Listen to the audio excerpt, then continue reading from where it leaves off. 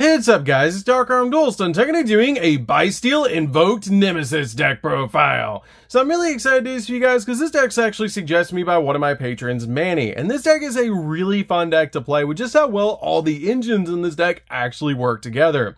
So without further ado guys, don't forget to like, comment, subscribe, hit the bell there so you can become part of the notification squad, and definitely check out the Patreon down in the description below for all those awesome rewards, like getting your name description every single video, getting your signed cards in the mail, and even getting to request a deck profile every single month you're a patron. And definitely give Manny some love down in the comments down below for suggesting such an awesome deck. So let's get straight on into this one, guys. So first off, we're going to be playing two copies of Arch Nemesis Escantos. This card is an awesome boss monster that is actually a floodgate. This card is super easy to summon to your side of the field because it cannot be normal summoner set. It must be first special summoned from your hand by banishing 3 monsters with different types from your graveyard or face it from the field. And it cannot be destroyed by card effects, which is a really awesome effect. It makes it really easy to put on your side of the field, but it also has the ability you can declare one monster type on the field and destroy all monsters on the field with that type. Also, until the end of the next turn, neither player can special summon monsters with that type, which is absolutely insane how powerful of a floodgate this card actually is. This card is also searchable off your copy of your Magnemite, which is really cool about this deck. We then play 3 copies of Nemesis Flag. Nemesis Flag is really good because it's actually a searcher for the deck, and all of your low-level Nemesis monsters actually share a common effect. You get to target one of your banished monsters, except another copy themselves, and then special summon them from your hand, and if you do, shuffle that target back into the deck, which is a great effect to be able to recycle some of your cards, while also special summoning out a monster to the field. This card's unique effect is that during your main phase, you can actually add a Nemesis monster from your deck to your hand, except another copy of this card, which is an awesome effect to be able to search out cards like your Escantos directly from the deck. We then play 2 copies of Condor. Condor is really good, but I feel like 2 copies is totally fine. It has the ability to let you target one of your banished Nemesis monsters, except another copy of this card, and add it back to your hand. We then play 2 copies of Umbrella. Umbrella is really good as a 2-of, but I don't feel like you need 3 copies of this card.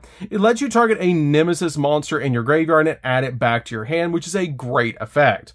We then play just 2 copies of Keystone. Keystone is great as a 2-of in this particular build. It has the ability, if this card is currently banished and was banished this turn, you can add this card back to hand, which makes it really good to be able to add back to hand once you banish this card to summon out your copy of Escantos.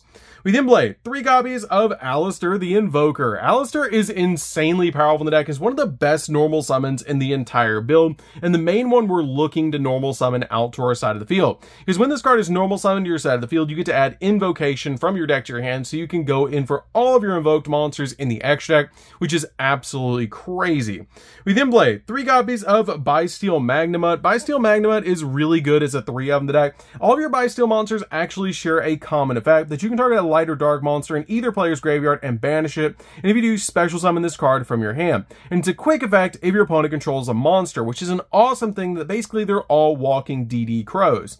This card also has the ability, if this card is special summoned, then you can activate this effect that during the end phase of this turn, you get to add a dragon monster from your deck or graveyard to your hand, except another copy of this card, which can be one of your Bystial monsters, or it can even grab your copy of your Escantos, which is super cool. We then play 3 copies of Saunir. Saunir is really good because we are playing a bunch of Bystial cards in this particular deck, and this card has a super unique effect that if this card is sent to the graveyard, you can send a Bystial monster or a branded spell or trap from your deck to the graveyard, which is always going to be your copy of Lubellion that you're sending to graveyard because you can actually special summon that card from the graveyard.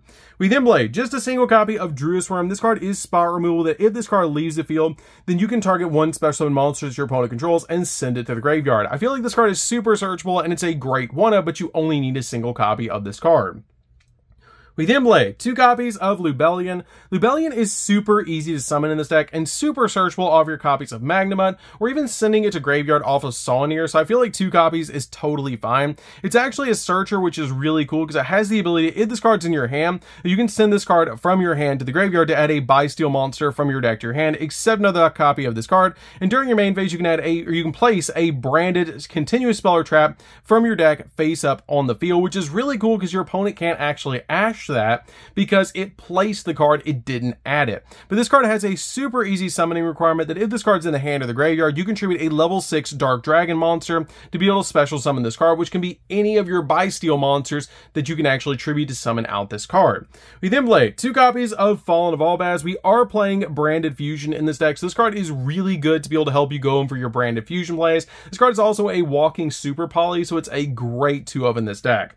We then play a single copy of Albion, the Shrouded Dragon. Albion is basically an upstart goblin, which is really cool because you're always going to be using its effect to be able to send a branded card from deck to graveyard, and then you place this card on the bottom of the deck, and if you place this card from your hand on the bottom of the deck, you get to draw a card, which is really cool. And the card you're actually going to be sending is your copy of Branded Retribution, but it's really good to be able to use this card in the deck. We then play a single copy of Mercurier. Mercurier is a hand trap, so this card is a definite 1 of the deck that is searchable off Branded Lost. So this card is a great 1 of in this particular build.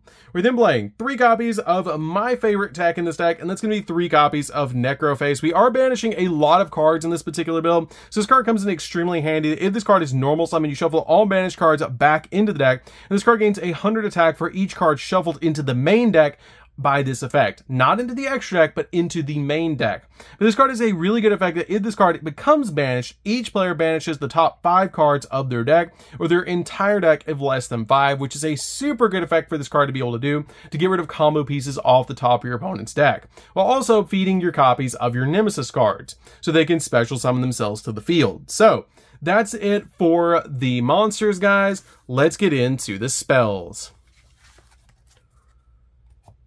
So for the spells, we're going to be playing a single copy of Terraforming. Terraforming is extremely important in this deck to be able to get to your copy of Magical Meltdown. We're then playing a single copy of Branded Regain, which pretty much turns every single one of your Bystial level 6 monsters into an upstart goblin, because if a lighter dark monster is banished except during the damage step, you can target one of those monsters and place that monster on the bottom of the deck, and if you do, draw a card, which is super cool about this effect. And it also has the ability at once per turn, if your opponent normally special summons a monster except during the damage step, then you can target a Bystial monster in your graveyard and special summon it, which is a crazy powerful effect. We then play a single copy of Branded Lost. This card just gives us extra protection for fusion summoning, which is really cool. And it also has the ability, if you fusion summon a fusion monster, you can add a Fallen of Albaz or a monster that mentions it from your deck to your hand, which can add your copy of your Albion or your copy of your Mercurier from your deck to your hand, or even a Fallen of Albaz. We then play 3 copies of Branded Fusion. Branded Fusion is really good in this deck to let you fusion summon by using cards from your deck to step into some extremely powerful fusion monsters like Mirror Jade.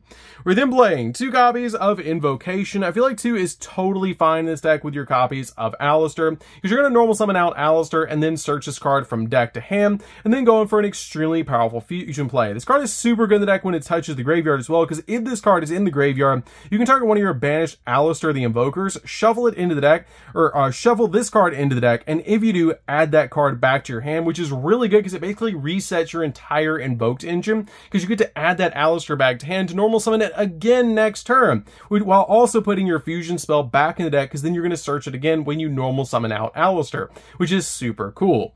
We then play 3 copies of Magical Meltdown to round out the spells. This card searches out your copy of Alistair on activation and gives you some protection when you fusion summon, which is really, really good. So that's it for the spells, guys. Let's get into the traps. So for the traps, we're going to be playing a single copy of Branded Retribution and a single copy of Branded Beast. These are really good in the deck. Your copy of Branded Retribution is a counter trap, but we're only going to be using the effect of this card when it touches the graveyard, that you can banish this card from your graveyard and then target a branded spell or trap in your grave, except for the copy of this card, and add it back to your hand. You're usually going to be sending this card to the graveyard off of Albion, so you can be able to use that Upstart Goblin effect, but it's really good in this particular deck to be able to use a counter trap every so often if you do hard draw into it. But this card also is really good with your copy of Branded Beast, and Branded Beast is really good in this deck because it basically is a pop, because it has the ability once per turn during a main phase. If you control a Bystial monster, you can create a dragon monster and then target one card that your opponent controls and destroy it. And during the end phase, you can target a branded continuous spell or trap in the graveyard and place it face up on the field, which is a great effect to be able to use with your copy of Branded Regained, or even Branded Lost with your copy of Saunir being be able to send them to the graveyard. So that's it for the main deck, guys. Let's get into the extra deck. So for the extra deck, we're going to be playing 2 copies of Invoked Makaba. This card is a walking negate and a definite 2-of in the build, especially with the amount of light monsters we're actually playing in this deck.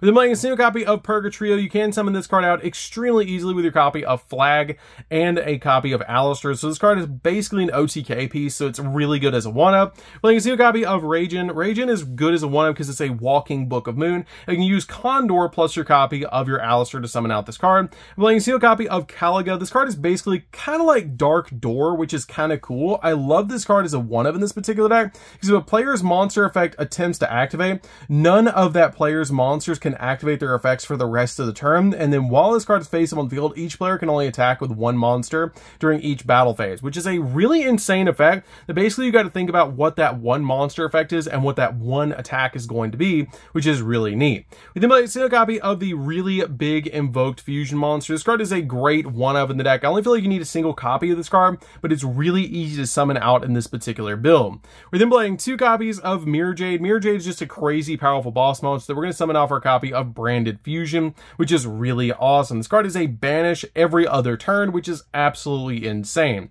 We then play 2 copies of Lubellium, which is how we're going to actually step into that copy of Mirror Jade by using this card's effect, and it's really easy to actually pull off because all you have to do is discard a card and then shovel the fusion materials back into the deck, which is going to be a copy of Lubellion and the Fallen Valdez that you sent to the graveyard to actually summon out this card. We then play 2 copies of Albion. Albion is just really good in the deck to be able to banish the exact cards that you want from the graveyard to basically Miracle Fusion out a fusion monster like your copy of Mirror Jade. We then play a single copy of the Abyss Dragon, which basically turns the normal summon of our copy of our Fallen Valdez into a Chimera Tech Dragon, which is really neat for this particular deck. Then we play a single copy of Alamirage and Secure Guard. Now the reason we're playing these in the deck is so that we can get a fire monster and a light monster in the graveyard for our Invoked engine, because we can normal summon out Alistair, link that Alistair away, summon out the copy of Alamirage, and then link the Alamirage away for the Secure Guard now to be able to get a light and a fire monster on the field or in the graveyard to be able to go into Purgatrio or Makaba instantly, which is really cool. The only thing you gotta watch out for these 2 cards is Branded Fusion does lock you into fusion summoning for the entire turn, so if you do summon these cards out to the field, it does kind of turn off Branded Fusion, which is totally fine because Branded Fusion is basically a secondary engine in this deck with your copies of your Alistair being the main focus. So that's it for the deck, guys. I hope you enjoyed. This deck is super fun to be able to play. If you guys have never played a deck that played Branded, Bystial, Nemesis, and all of this engine in the one deck, it's just super cool. Like, it's really fun how easy it is to pull off combos with this deck and what this deck can actually do. Like, it's really fun to be able to just see how many engines you can actually activate in a single turn. And I've actually made it where you can use all the engines in a single turn, which is really neat. And I love how well they all flow together. So anyways, guys, this is DarkArmedDuelist. Don't forget to like, comment, subscribe, hit the bell there so you can become part of the notification squad, and we'll see you guys in the next video. See you later, guys.